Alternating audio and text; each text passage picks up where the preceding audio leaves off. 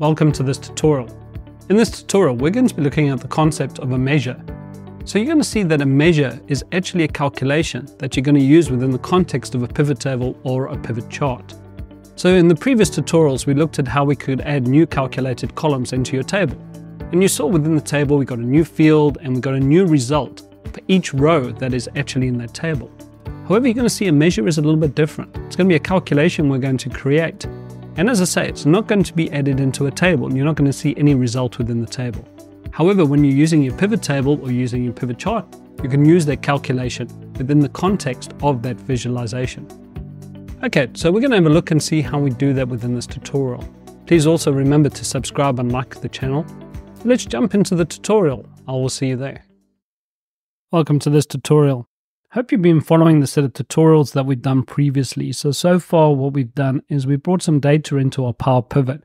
We've added now quite a number of custom new fields, some calculation fields and some date fields that have been added to our table. However, what we're going to be doing in this tutorial is we're going to be looking at how we can create a new calculation without bringing it into the table. And we call this a measure. So basically that's what we're going to be doing in this tutorial. So let's have a look at this. Again, as I say, if you've been following the tutorials, we're going to go back into our Excel, and you'll know that we've been working with our pivot table. Previous tutorial, we looked at some dates, and we looked at how we could get our weekday names to be in the correct chronological order.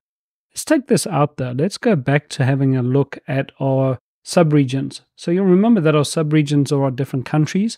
So I'll drop that into our pivot table. You'll see that we get our different sum of sales for each of our countries. So we've seen that so far that we got the different sum of sales. But what if you wanted to now know how many customers do I have within each of my actual different countries? Now, in normal Excel, you don't get the ability to be able to do this. It's actually called the distinct count or a unique count. It's got different names depending on which software you're working with. But unfortunately, Excel does not have the function to be able to do this, which is a bit strange. However, we do have the ability to be able to do a distinct count in Power Pivot. So if we took our customer and we actually dropped it into our values, just like we have done with our other fields, you'll see by default we get our count of customer, which is pretty much what would happen with your normal Excel pivot tables. Because you'll remember that our rows was a total of 60,919 when we brought our data into the system. However, we don't want to know the count of the rows, we want to know the count of the customers. Now, if you've used your pivot tables before, you'll know on your right click, you get the ability to use an option called Summarize Values By. And you'll see that we get our sum, we get count, average, max, min. All of these have been grayed out because remember, customer is actually a text field. But at the bottom now, we get the ability to be able to do a distinct count. And you can see that it says count of unique items. Now, when I select this, it actually gives me the correct answer. I do have 633 customers, and it's now telling me how many customers are in each of my countries. So that's great. So we've now been able to get the number of customers for each country. But let's look at the next challenge that we might be facing here. Let's say now though, we're working on this pivot table and we now wanted to know what was the average sale for each of our customers. So we basically want to take this value divided by this value and produce a result within the table itself. So let's have a look and see how we would do that. What you'll see at the top is we've got something called measures. So we'll click on that. I'm going to say we're going to create a new measure. So we select that. You'll see that we've got our table name. We've only got one table, so that's data. And then we've got a measure name. So I'm going to call this my average sale per customer.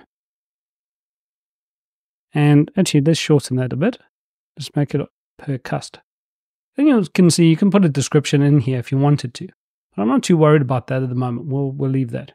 So what you've got is you've got different set of formulas if you wanted to insert specific functions. But in this case, basically, I want to say that I want to take the sum of my sales and I want to divide it by the distinct count of my customer.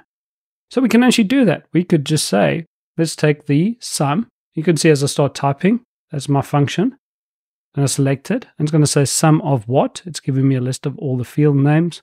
We're going to say the sum of our sales here. So it's our data table, our sales field. Remember to close your parentheses.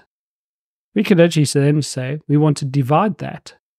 And we want to divide it now by the distinct count.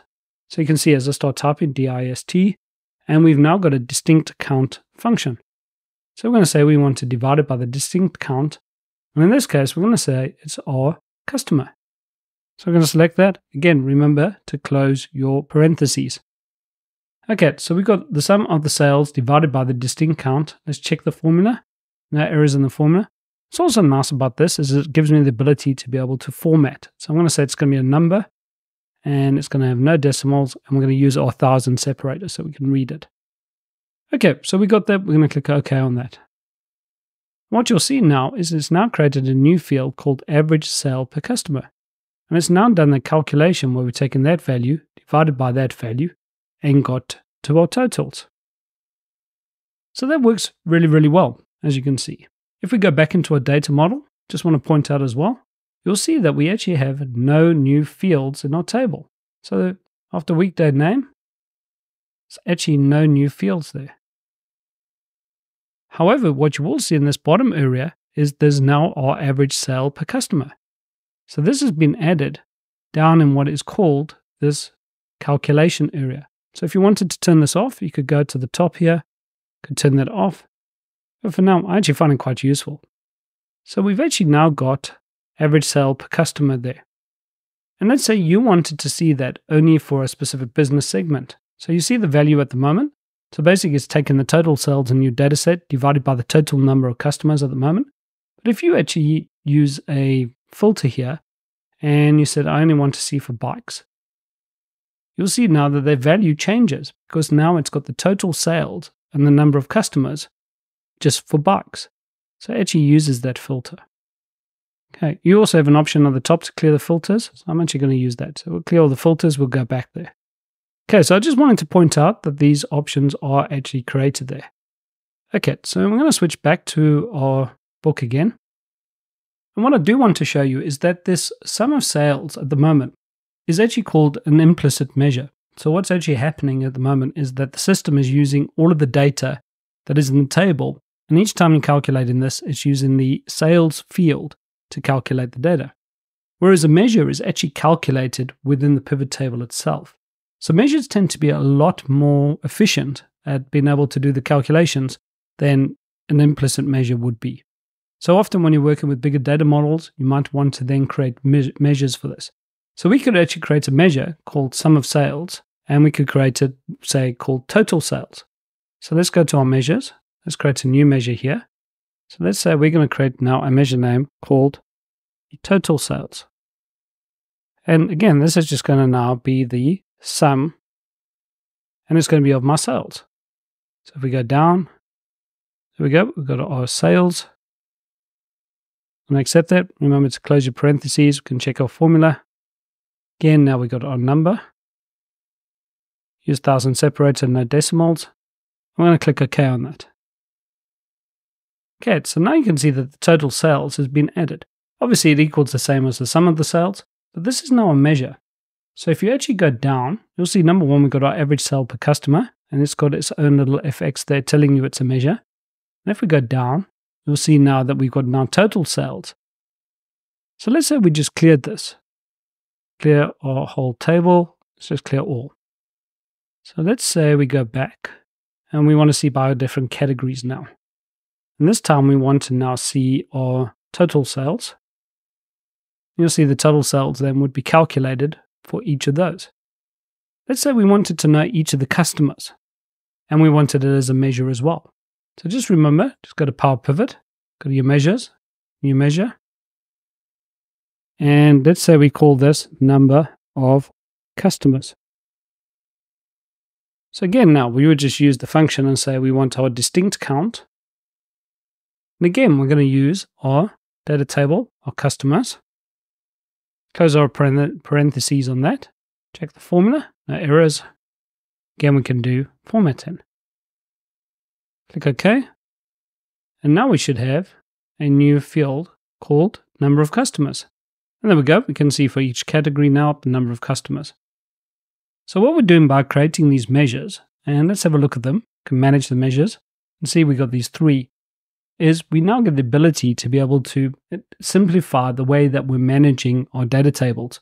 So basically you tend to find the measures are much easier to manage. The other thing we've done now is because we've created a total sales and we've got a number of customers, we could actually edit this formula. So instead of saying the sum of the sales divided by the distinct count, we actually have measures for that. Also, what I'm going to do here is I'm going to use also a DAX function called divide. So I'm going to say we're going to use divide, which again is something you won't find in Excel. So we're going to say divide. You've got your total numerator here. So in this case, if I press the left square bracket, you'll see the total sales as a measure now appears. So I can say take total sales, comma, take my number of customers. So I can divide my total sales by the number of customers. And you tend to find that these measures can be much easier to work with. Again, let's check the formula. No errors. Click OK. Click close on that.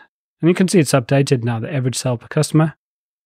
And let's drag that into our pivot table. And there we go. We'll take that amount, divide by that amount, should give you that amount. Okay, so there we go. There's a tutorial on working with measures. I want to conclude this tutorial here. Hope you've enjoyed it, and I look forward to having you on the next one.